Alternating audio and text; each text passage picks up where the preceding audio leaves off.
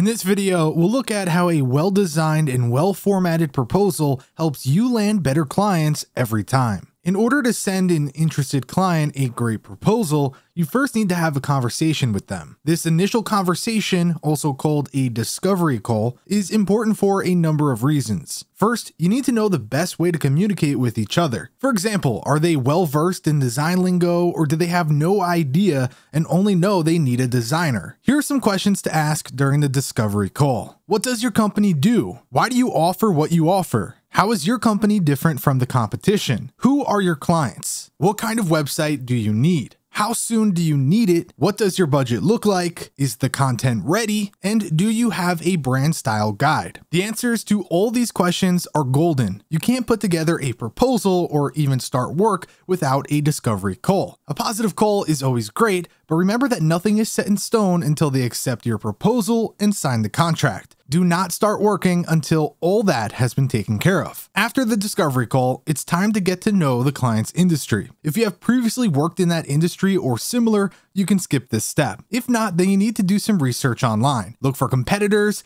check out similar products and services, take notes on the lingo and vocabulary. Get a feel for the industry before starting your proposal. The last thing before starting the proposal is to calculate how long it will take you to prepare what they are expecting of you. Take into account what they told you about their budget, but don't let that limit you. If your work is worth more than what they have available, don't underprice your services. The point of a well-designed proposal is that they will pay what you are worth even if their initial budget is below it. Now it's time to put together your design proposal. The main idea when creating a successful design proposal is to showcase your creativity, your personal style, brand, and uniqueness. When the client sees the proposal, they must feel inspired first by how good it looks. After that, they must feel heard and connected. That's why it's important to listen to everything they say in that discovery call and to take notes. Let's take a look at the most important points to consider when creating the proposal. Generally speaking, a proposal is in letter format, but that doesn't mean it's a rule set in stone. Your proposal can be a horizontal presentation,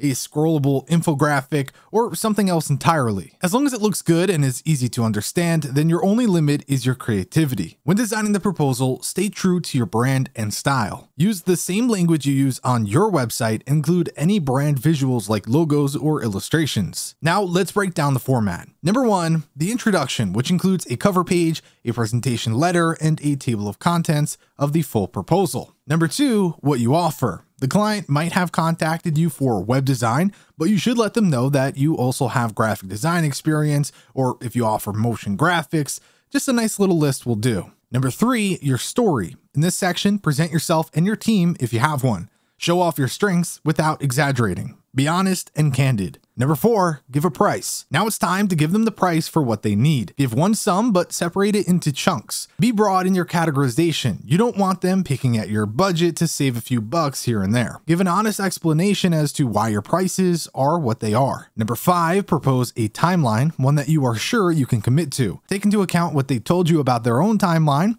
If you're fully booked for a month and won't be able to work with them until next month, explain why you're worth the wait. Number 6, another price list. Make sure to include other services you can offer in a nice list that explains why they might need those services. For example, monthly update reviews, website changes by the hour, etc. Number 7, give proof of your worth. Show tidbits of your portfolio as case studies and testimonials. Make your work look amazing with professional mock-ups. Include some links, but check on them first to see if your design hasn't been changed. And finally, number 8, say thanks. Add a final page saying thank you for their time. This last page is common in pitch decks. Why shouldn't it be in proposals too? Now you can send your proposal to the client with an easy to access link. Deliver the link in a quick email with a short and simple subject line that catches their attention. In the message, thank the client for their consideration and give any instructions as to how to download the proposal or view it online. Once you've created one proposal, you can reuse the format for another client. You can even use sections again like the proof of worth section, what you do, and the additional price list. The second proposal and onwards will be faster and easier to create than the first. Be sure to always double check that you haven't left any traces of a previous client